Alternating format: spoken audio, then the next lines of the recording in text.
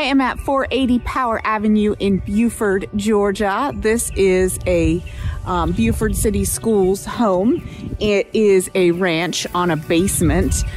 Those are two things that I really love about this house. I also love the location. There's no HOA. It's got a huge lot, the opportunity to finish a basement, and it is what I will call a true stepless ranch with access outside to the basement. That is very hard to find here in Buford, and it's listed at $459,900. Let's go in and take a look and show you the rest of the things that I love about 480 Power Avenue. Isn't that a cool name?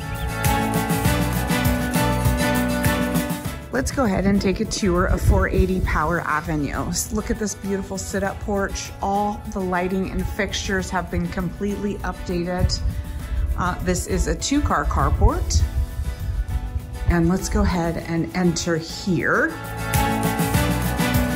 This is the kitchen through the carport. So when you're unloading groceries, you can put them right into the refrigerator. Back up so you can see. Brand new granite counters, brand new windows throughout the house. Brand new cabinets. Look at these floorings have been refinished, original hardwood.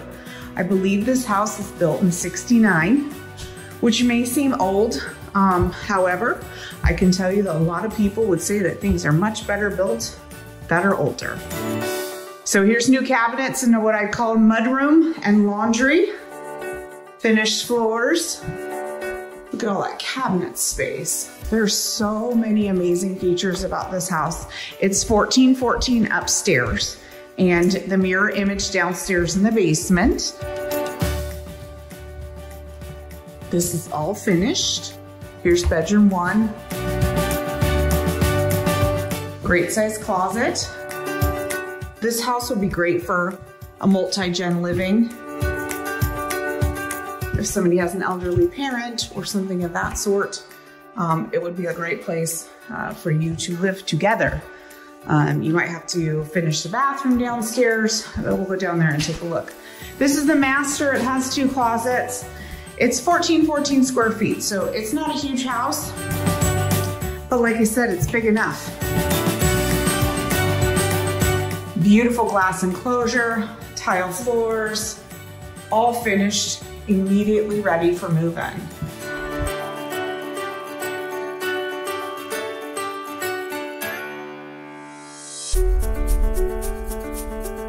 Here is the other guest bathroom. Again, tile floors. Look at that beautiful countertop. Beautiful fixtures, all brand new.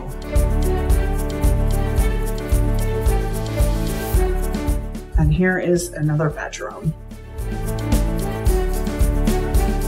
This house has plenty of elbow room and so many wonderful features. Let's go down and check out the basement, and I'm going to show you around. So like I said, the basement is unfinished. I'm not going to sugarcoat that. It is what it is. But look at how high the ceilings are. Most basements have that paneled ceiling and it looks a little cheap. It is plumbed for a bathroom, and there's plenty of space down here. You look at this huge big room in here. This is an amazing space for multi-gen living or an elderly child or whatever the case may be.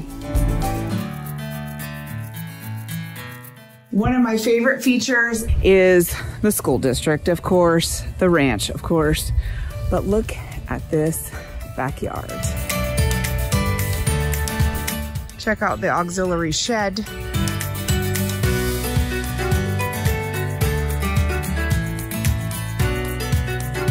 But check out the space to do an Easter egg hunt.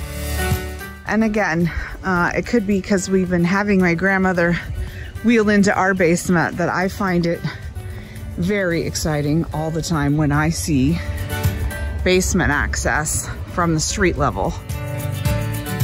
It's not something that you can put in the FMLS, and so it's pretty cool whenever I see access to a street level or below level basement for people who are in a wheelchair. Come and take a peek.